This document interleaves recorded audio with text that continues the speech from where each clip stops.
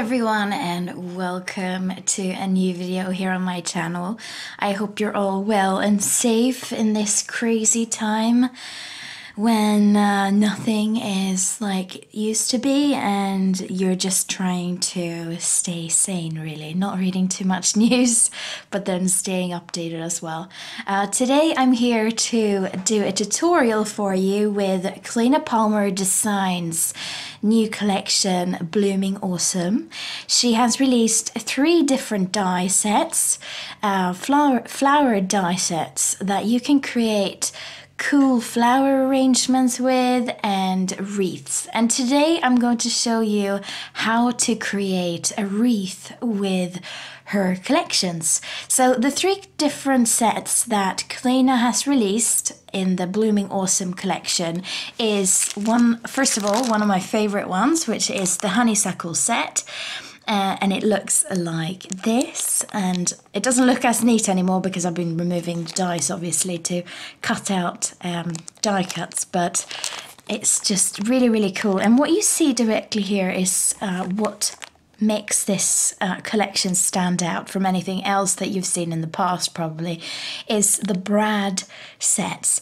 And these brad holes, not sets, brad holes, connect together with these connectors to create arrangements, and I'm going to show you how that works. It's super easy. It sounds more complicated than it is. It's definitely not complicated. It's just super easy. You cut out your die cuts and then you link them up together, and I'm going to show you how to do that. So that is one of my favorite sets, which is the honeysuckle and fern set. And then you got the wild rose and gypsophilia set, which looks like this. And I've been using this die here to put together a wreath with.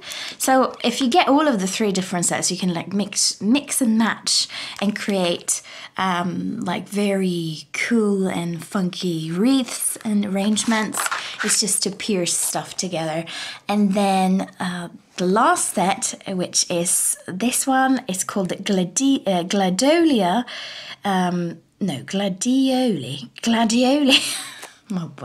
Gladioli and eucalyptus, that's the right word, and it looks like this. So I'm going to show you how to put together this wreath, and without any further ado, let's start. To create my wreath, you will need 8 honeysuckle flowers, 8 fern branches, and 8 gypsophilia branches, and 8 interlinkers, and 8 brads. What we are going to do is put together a flower bouquet like this with the brad. And how we do that is that we, first of all, choose the branch or the flower that you want on the base of the wreath. And that is going to be the fern for me.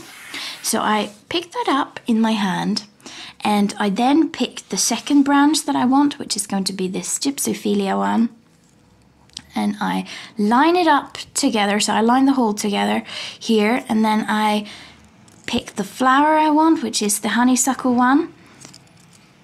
And here, you see, I've actually forgotten to mention that, but the honeysuckle flower has 2 flowers on it, but I've chosen to actually cut that away on this arrangement, just because I want the main focus to be the big honeysuckle flower.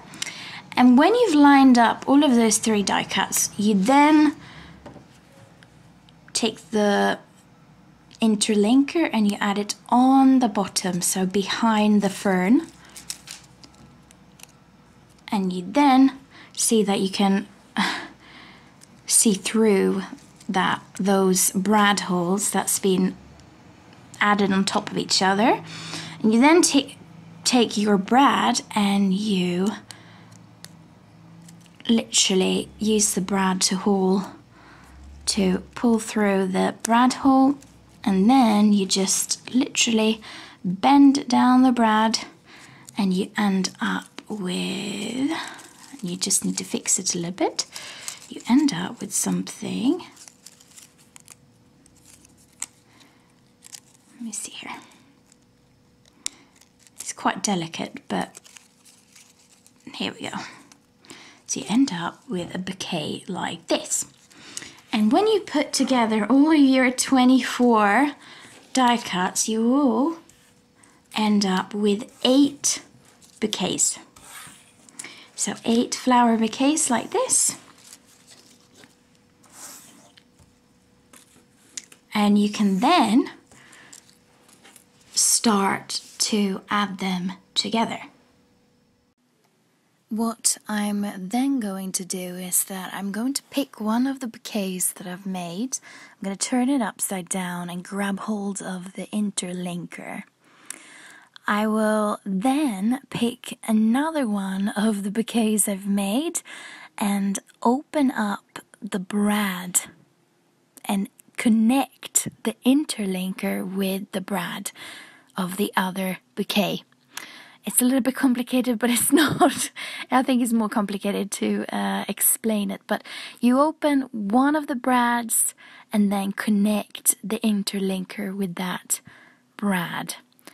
And continue doing that with all of your bouquets. And when you've connected the 2 bouquets, it will look something like this. When you have put it all together into a ring like this, a circle, you will see the shape of the wreath much better, but it's not until you've actually turned it upside down that you are able to see how lovely. And here is when you can start covering the brads. But because the brads are gold, I don't think it looks too bad actually, that you can see it. But you can put it together, the wreath itself, push the branches together a little bit, and you end up with a less fluffy wreath.